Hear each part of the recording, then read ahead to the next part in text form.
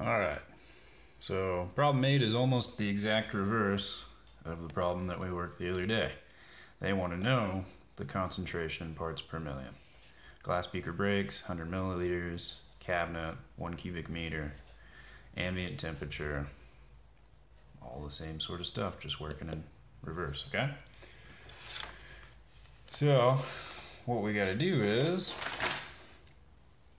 just a couple conversions, and then we can use that handy dandy formula they gave us for concentration in parts per million. So we have the molecular weight, we have the specific gravity,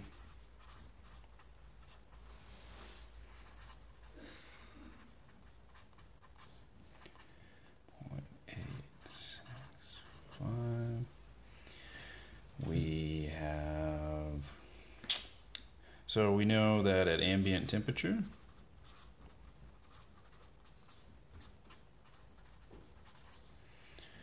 we have 24.45 liters per mole. That's going to become important as well. What else do we need? I think that's about it. Oh, we have 100 milliliters of toluene and 1 meter cubed. Okay? So, we want to eventually get to where we can plug into this equation.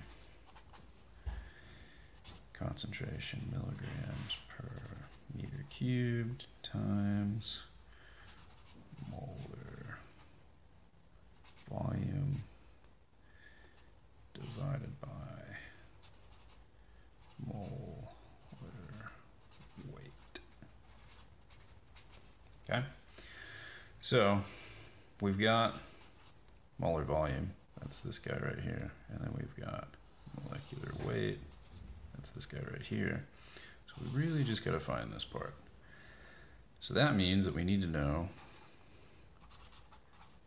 how many milligrams of toluene we have. Okay? In order to do that, we need a conversion factor. Well, that's our specific gravity right here. Specific gravity is the way that we find the density of something. So, for instance, this 0.865, that 0.865, the specific gravity equation, is equal to the density of toluene divided by the density of H2O. And the density of H2O is equal to 1,000 grams per liter. What's unique about this is that if you wanted the density in other units, you would just use different units for the density of H2O. So say you wanted it in, pounds per cubic foot. If you had the density for water, you would just multiply by this number, and that would give you the density of toluene in pounds per cubic foot. But grams per liter works pretty good for us right now. So you're going to start 0.865 is equal to density of toluene divided by 1,000 grams per liter. So in order to get rid of that, 1,000 is on the bottom, so we're going to multiply both sides by 1,000 grams per liter.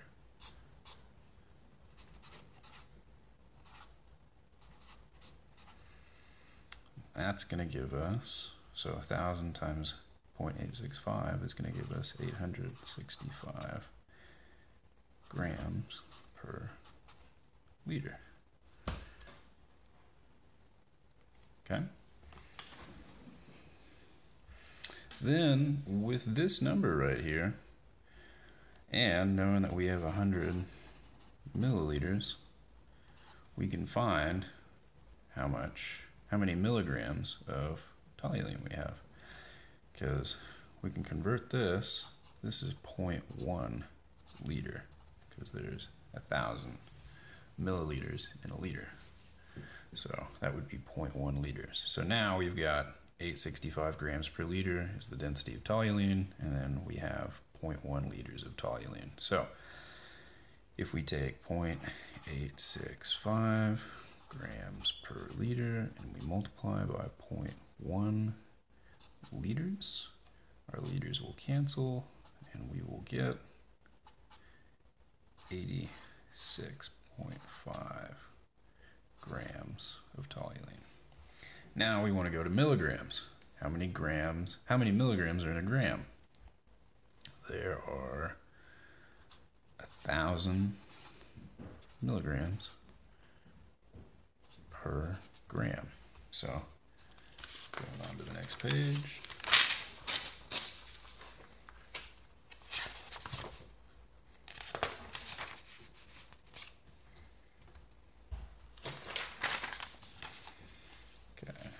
We started off just like that. Same sort of thing. So you get your 86.5 grams of toluene, you multiply it by 1,000 milligrams per gram. Your grams will cancel and you get 86,500 milligrams. Okay.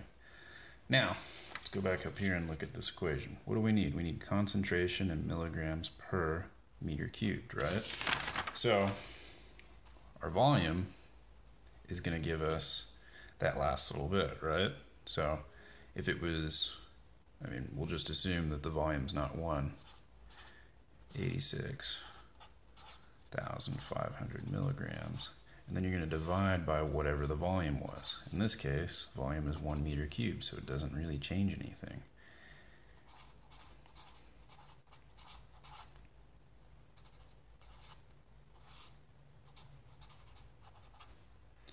So the 1 just goes away. It's just like any other number over 1. You don't really need it. So we got 86,500 milligrams per meter cubed. And that's going to give us our concentration in milligrams per meter cubed. Okay, now we can plug it in to our formula. CMG meter cubed times 24.45 liters per mole, and then divide by 92.13 grams per mole. And that will give us our concentration in parts per million volume. So just put this guy right in here.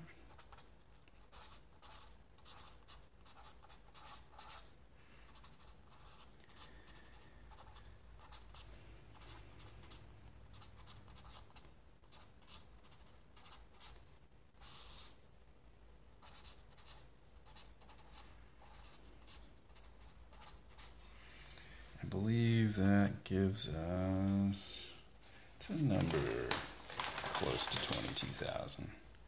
22,955 parts per million.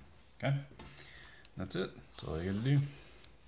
That one was a little bit easier than the other one. So what do we need to know to work this problem? It's really only one equation, right? It's this guy right here. Everything else was just unit conversions. And that's kind of how most chemistry problems go. It's just a lot of unit conversions, making sure you're working in the correct units all the time. So, there's one more in this stack, I think. I'm going to work that one out next.